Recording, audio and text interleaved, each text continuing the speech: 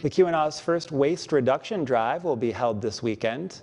Michigan Technological University's Sustainability Demonstration House is coordinating the project. Over the past few months, the group asked the local community to save 5 items that cannot be recycled in the Houghton curbside recycling. Those 5 items are batteries, any plastic bag with a number on it, egg cartons, plastic bottle rings and caps, and granola bar wrappers. The number one goal is just how much waste can we save from the landfill as a community. The underlying goal was also to educate people on the many recycle and reuse opportunities we have available to us in addition to our curbside recycling. The event will be drive-through style. It will take place on Saturday, June 27th from 9 a.m. to 3 p.m. in parking lot 24 on Michigan Tech's campus. The items will then be sorted and weighed and recycled or reused locally.